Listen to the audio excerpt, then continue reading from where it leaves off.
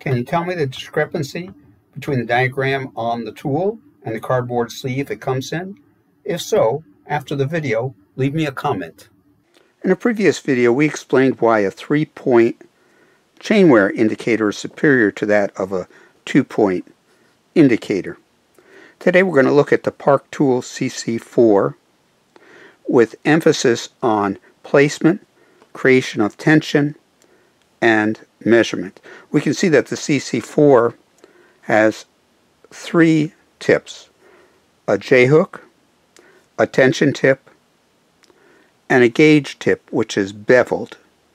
And that bevel allows for insertion up to 0.5% or 0.7%, and we'll talk about later when to replace your chain. You can either use the portion of the chain above or below the chainstay. But it is important to insert the J-hook into the between inner links of the chain, not the outer links where it's going to press against the outer plate. Put in your J-hook and then insert your tension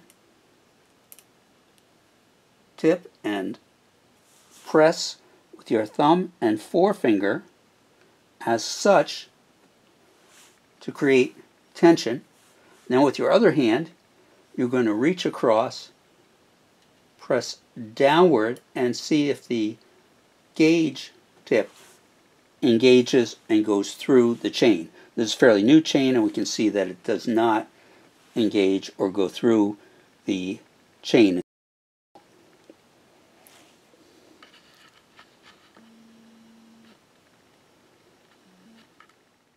Avoid placing any of the tips in the master link, but do measure several different areas on the chain to get a good feel as to whether there's any significant wear or not. So when should you replace your chain?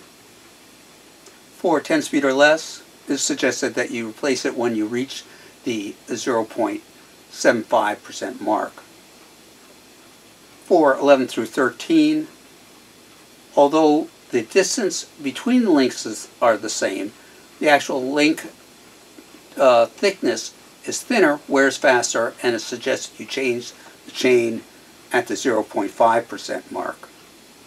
For certain chains such as the SRAM, Red, and Eagle, check with the manufacturer. I must point out that some people suggest using a ruler or calipers to measure chain wear. I'm not sure the rear derailleur creates enough tension in the chain for an accurate measure, but we'll link to those videos at the end and let you take a look. I just find it easier to use the 3-point chain wear indicator. If you have any questions, additions, please comment below. Subscribe to keep up with our latest videos. This is Tony of Tony 10 Speed. Safe cycling.